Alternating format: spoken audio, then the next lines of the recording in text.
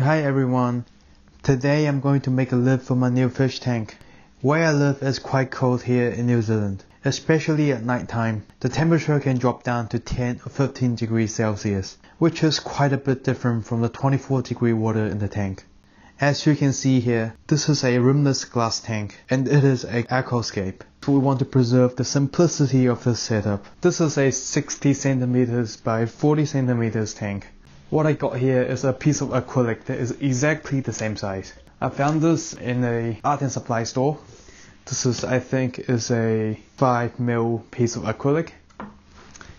Without this lamp, this piece of acrylic can sit on top of the tank exactly. It fits quite nicely, but unfortunately, because of the design of the leg of the lamp, it stops the acrylic slide all the way in. So what I gotta do here is to cut this whole piece of acrylic in half and slide it in like so to avoid the legs.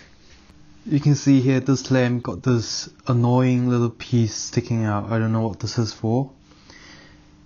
It's got two on each side. I'm gonna cut these out. Besides this, I need to cut a space for the hoses to go through. I'm gonna make them like this so I don't have to cut too much over here. One other thing I forgot to mention is the acrylic here, because of its flexibility, and it's quite heavy because it's 5mm. When I put this across the tank for overnight, it sags down a little bit, so the whole acrylic bends in the arc. So what I do to fix that is, in the first night I use it in this orientation, and the second night I flip it over and it will self-adjust the curvature to make it flat again. That means I need to cut the holes for the piping on both sides. I need to make it identical so I can swap them around and flip them around. Okay, cool. Now let's get to the workshop.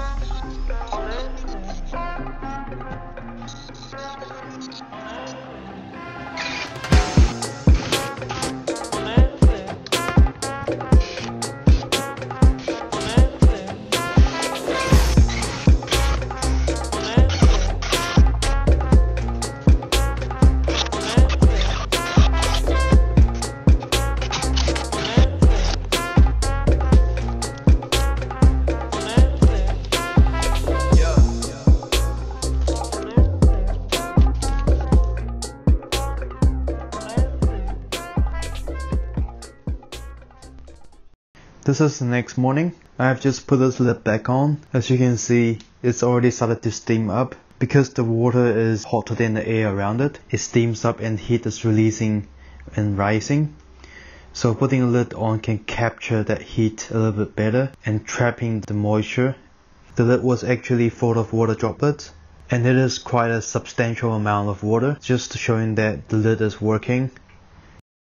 After the light is heating up, the middle section is not steamed up, so I think it won't weaken the light.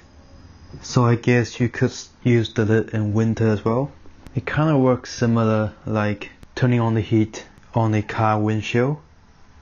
I have drilled some holes on top of the lid. Part of the reason is for air circulation. I know that the plants need more oxygen at night. What I do is to rise up the filter outlet so it will disturb the water to put in more oxygen. Another thing is that I can grab the lid much easier using the hose, like that. Here you can see the sagging of the acrylic I was talking about early on. You see there's a gap here, versus in the middle there's no gap. So the entire piece of acrylic is actually sagged down. So what I do tonight is I will flip this piece around and use it on this side, and then it will snap back in shape. This is spring autumn in New Zealand, so I won't be using this lid during the day because I think it will weaken the light and it's not looking as good. Putting the lid under the light just for a few minutes, I can feel the heat in the middle section here. I think that will put a yellow tint to the acrylic over time and weaken the acrylic, but I think I will use this during the winter. This has been a fun project for me. I think you guys can make your own lid at home using minimal tools. You don't actually have to use a Dremel for these cuts. I actually regret it a little bit because the Dremel is harder to control. When I slips and it puts like a divot on a straight edge. I should have used jigsaw on this. I think the lid worked pretty well. It's quite minimal. It doesn't catch too much attention when you put that on. As I was saying, a tank like this is made for you to enjoy the content inside. You want to set up the equipment to be as minimal as possible. That's why I think the lid here works pretty well. It's not too bulky. It's not invisible, but it is transparent. I hope you guys enjoyed this video, and please check out the other video where I actually scaped this tank. If you guys enjoy aquascaping and DIY projects, please subscribe to this channel, and thank you for watching.